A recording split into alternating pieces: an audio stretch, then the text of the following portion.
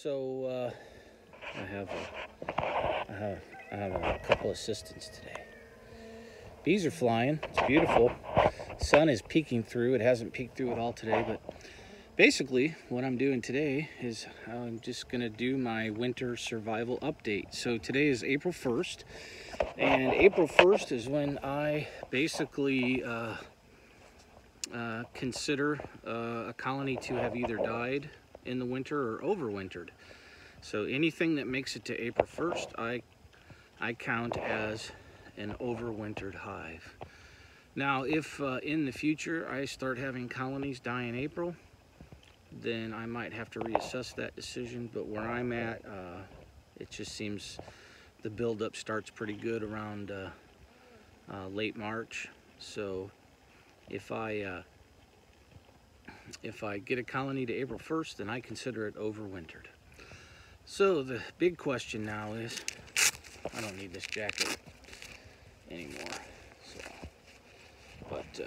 So the big question is one, am I going to get stung?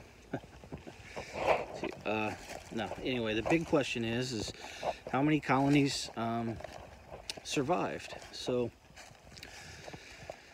I got my little apiary here on the property. In this one spot, there's 1, 2, 3, 4, 5, 6, 7, 8, 9, 10, 11, 12, 13, 14, 15, 16 colonies right here. What do you want? Anyway, so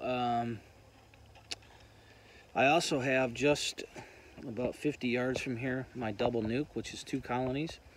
And then in the chicken yard, I have 5 stacked nukes.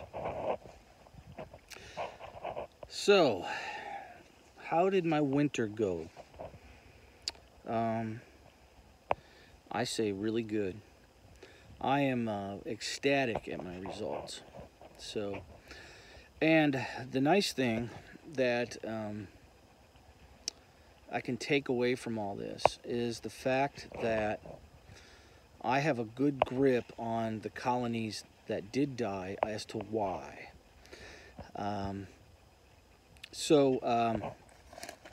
Here goes it.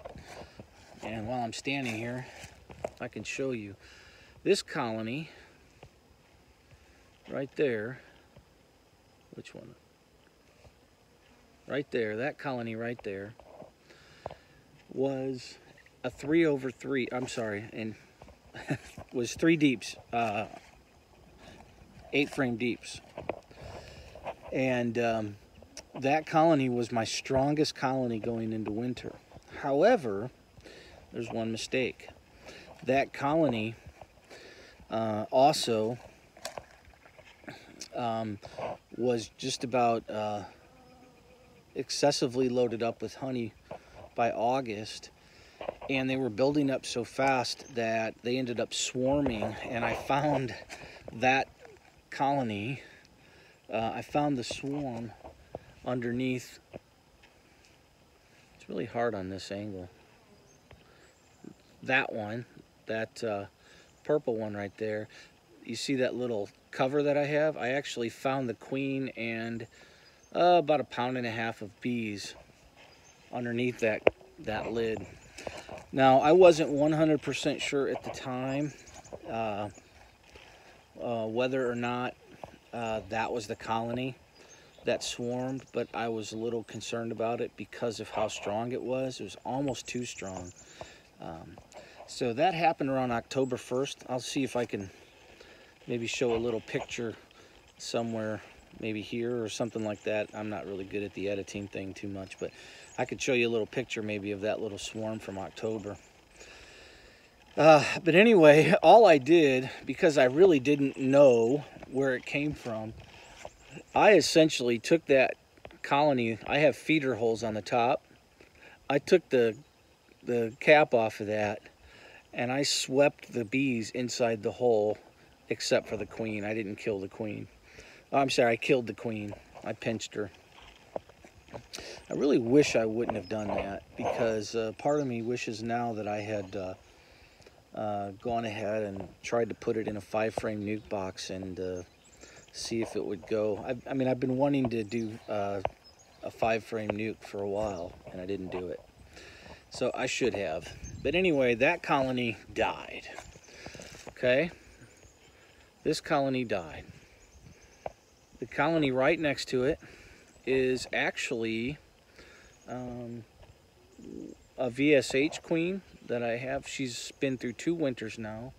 She's very strong. She builds up very strong, and she overwinters very strong. It's a very, very solid box of bees in there already. So I'm going to graft from that one right there. I'm going to graft from her this year. The colony next to it, that single with a medium over top of it, died very early, almost the same time as that one did. And I don't know exactly why that one died, but I did find the queen dead in there. One of the things that I think happened was because they wouldn't take food, and usually when a colony won't take food while others are taking food, it's not a good sign. And so I think that I didn't get to treating them till late because I left honey on that colony longer than the other colonies. And so I didn't treat until probably August or so. And that's a real big no-no. Actually, I'm sorry, I treated in September. Yeah, because they had honey on them still. And that's a no-no for me. I don't go that late. And so that colony died. So basically right now, I'm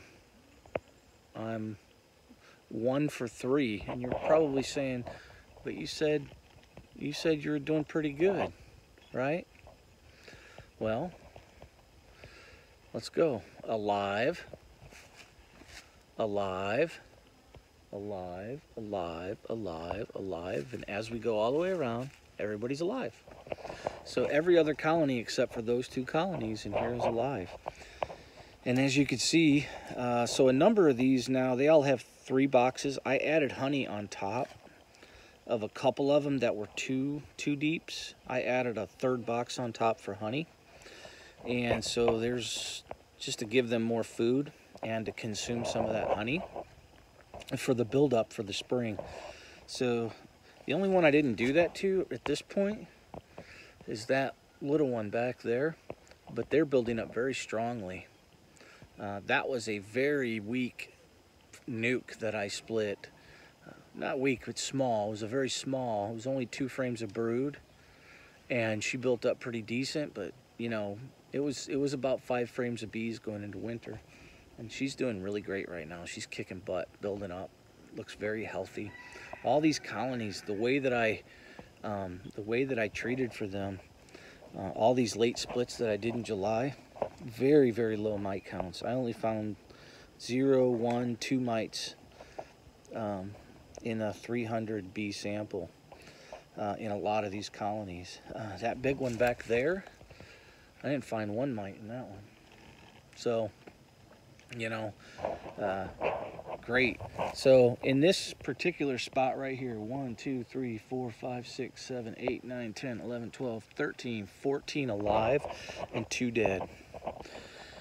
I have 2 other colonies in a double nuke over here. And, hey girl, I have 2 other colonies in a double nuke. And of course, the double nuke came through winter with flying colors. And there's 5 other colonies in the chicken yard over here. And they're all 5 doing really good. One of them is that swarm that I got.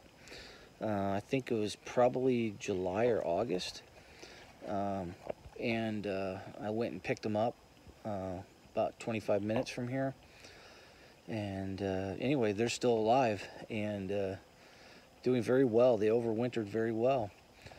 And then I had 3 other colonies at a different yard from here, and one of them died. And I think the reason why that one died is because the cluster got too small, and part of that reason is they requeened themselves a little late.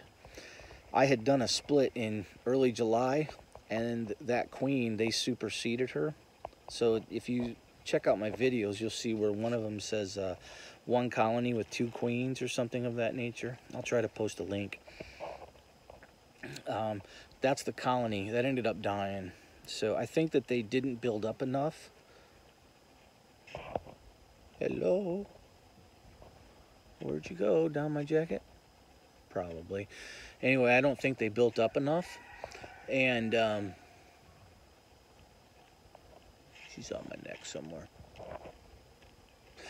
Anyway, I don't think they built up enough, and that ended up causing them to die out. And they actually made it through most of the winter, but it seems like they were about the size of a softball. And then we had, back in early March, it was really, really bad, and it killed them. So that's it. So anyway, I came out of winter with 23 colonies that survived out of 26.